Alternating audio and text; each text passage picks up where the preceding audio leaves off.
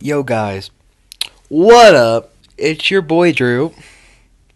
So today I'm going to be teaching you how to record your screen for a phone call, an app, like recording an app, and whatever you need to do to record your screen. So first you'll want to look up AirShou, or however you pronounce it. And then you click on it. And then you'll want to go down to where it says AirShou updated iOS 9 screen recorder. Even though I have iOS 10, it still works, so don't worry about that, guys.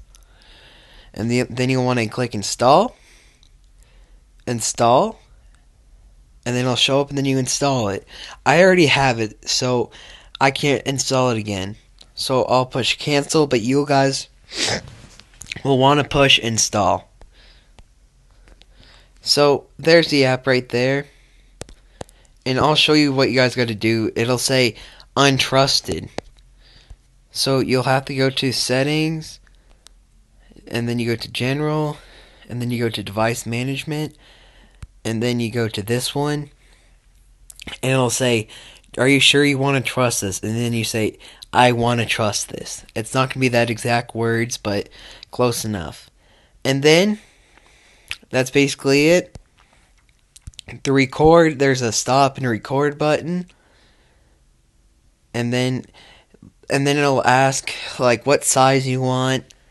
If you want 1080, 720, if you want it straight up like this, sideways, like my NBA 2K videos, which you guys should check out.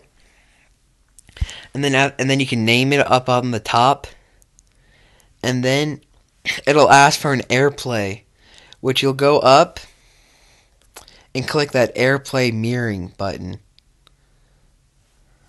which then will tell you, and then it'll pop up with that. It'll pop up with what your server is, and then you click on it, and then it'll start to record, guys. So thanks for watching. Hit that like button, and this is how you record your screen, guys. So if you guys want to record an app or whatever you guys need to record, just use this. It really works well. Thanks for watching. Subscribe and like the video. Thank you. Bye, guys. See you later.